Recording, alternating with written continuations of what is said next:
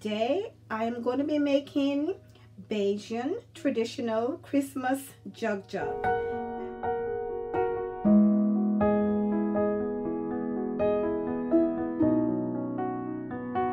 So here I have my pot with some water, and that is almost at a boil. And in this bowl I have some salt beef, and it is beef that is cured with salt, and that's why we call it salt beef. And I'm gonna say that's about 1.5 pounds. So I'm gonna take my beef and I'm going to add it to my pot.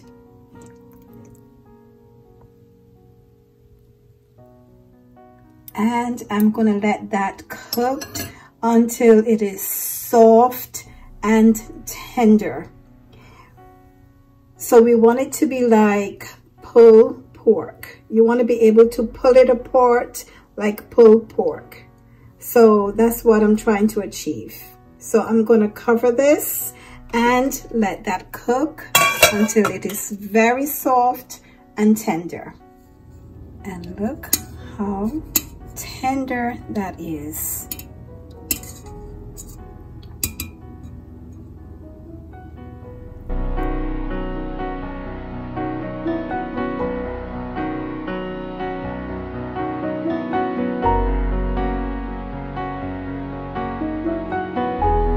Look at that one. It's like literally falling off the bone. Well, there's no bone on that, but it's literally falling apart. And FYI, I am prepping this ahead of time. Look how soft that is.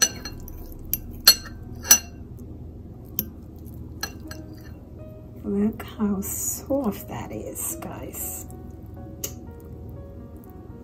All right, look at that.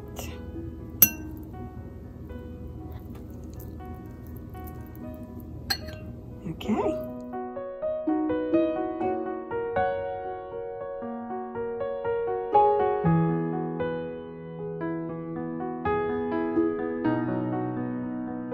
So I have these 2 turkey breasts here that I cleaned really well, and I massaged with some olive oil, and I seasoned with some black pepper, some adobo, a little sprinkle of paprika, onion powder and garlic powder, and I also use a bit of homemade green seasoning.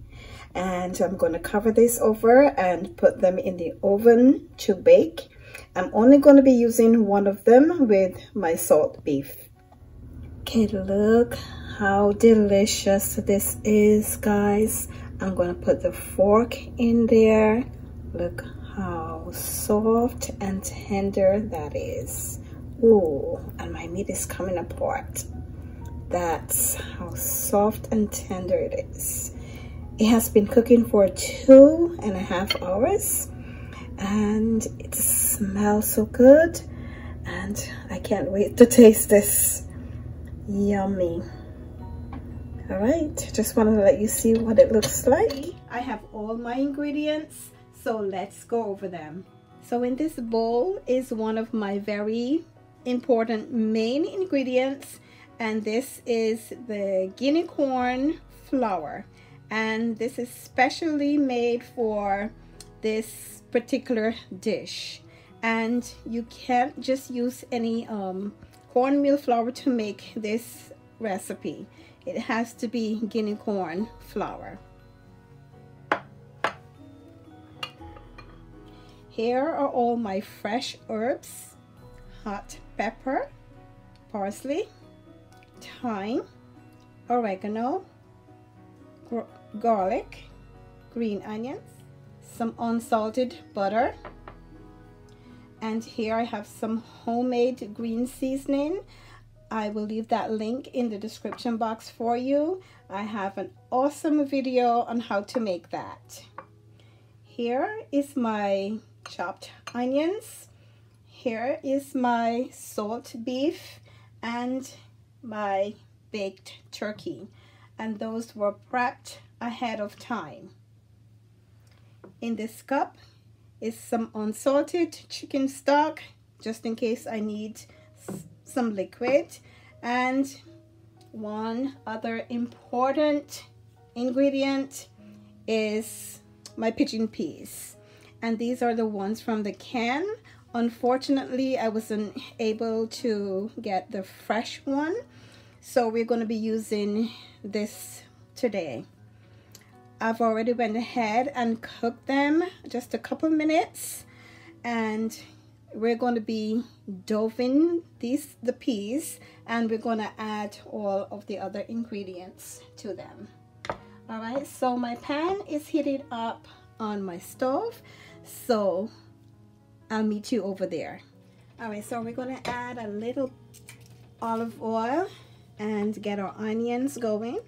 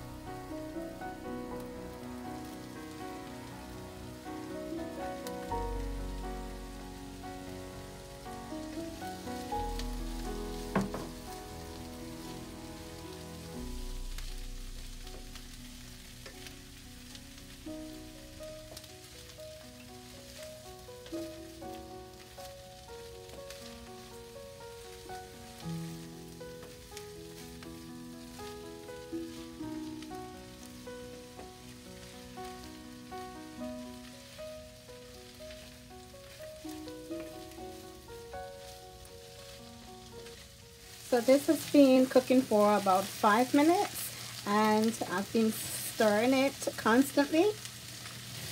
So now I'm going to add my meats.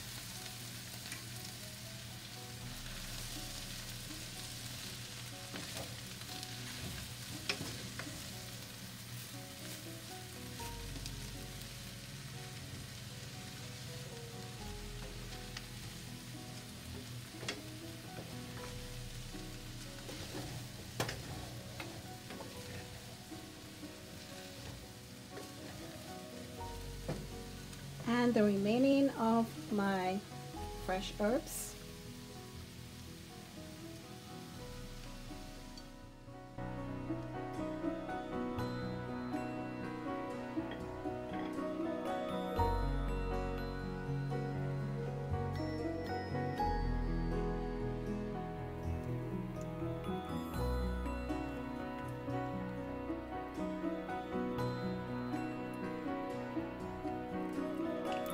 Little crack black pepper just to taste.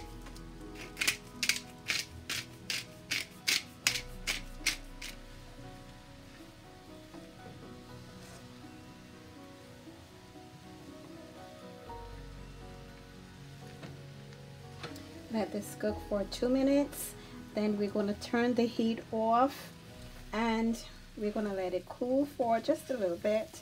And we're going to transfer this over to our blender or food processor, whatever you're going to be using. So I went ahead and I turned the heat off, And I've also tasted it for you. The good thing about making it this way, guys, the meat is all cooked and you can taste it at this point. It tastes really, really awesome. And the fresh herbs, oh my gosh, it is delicious. So delicious. So I'm going to transfer this now over to my blender.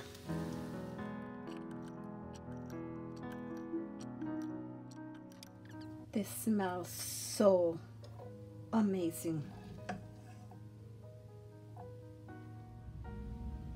All right, so I'm gonna add my chicken stock and then I'm gonna mix this.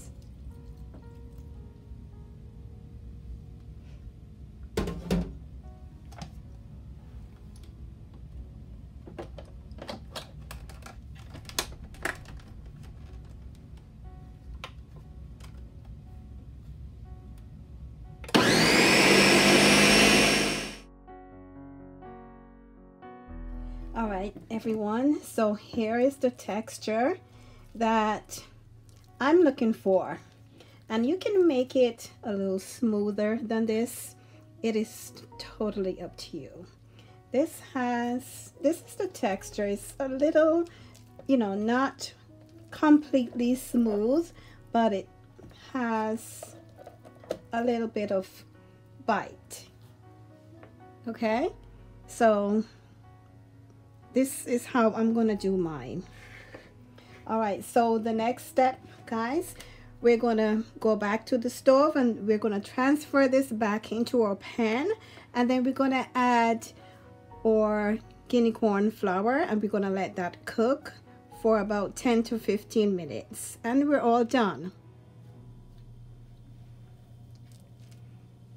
So I have to tell you, I can eat this as is. It is so delicious like that. So now I'm going to add my guinea corn flour.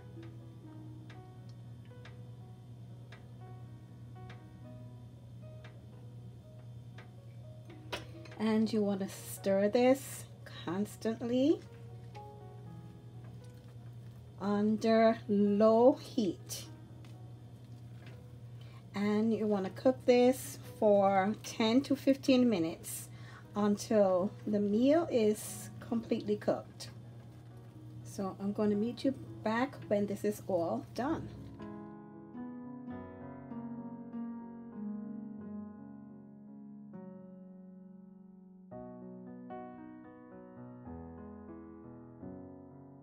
So this has been cooking for 10 minutes and I just want to let you see what it looks like.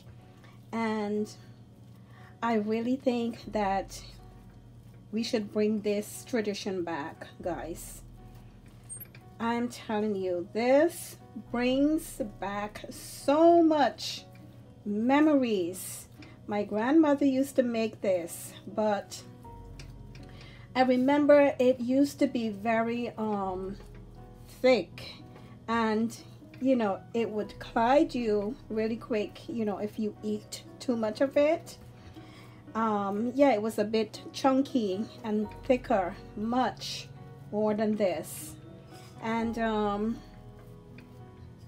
I am very pleased at the way this turned out. It smells so good and it tastes so delicious. I know the color and the texture might not be very appetizing, but the taste is worth it. Yeah.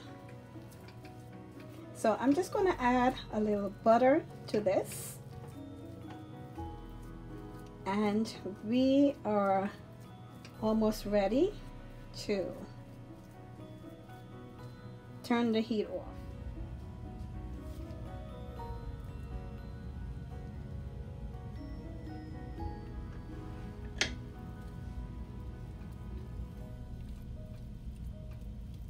And you would use this as a side dish.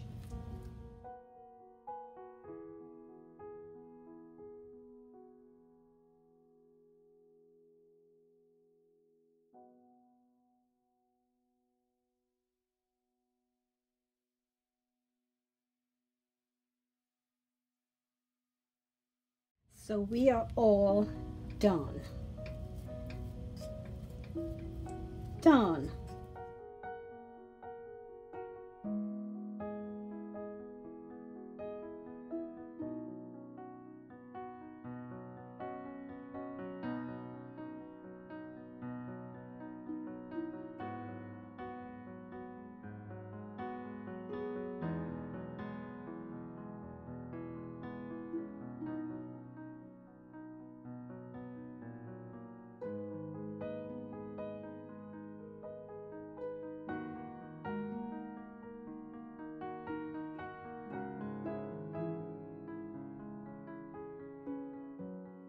All right, so it's time for taste test, and you can take a serving of this and you put it next to your Christmas dinner, and boy, you are in heaven. All right, so I'm gonna taste a little bit for you, and there you go. There you go.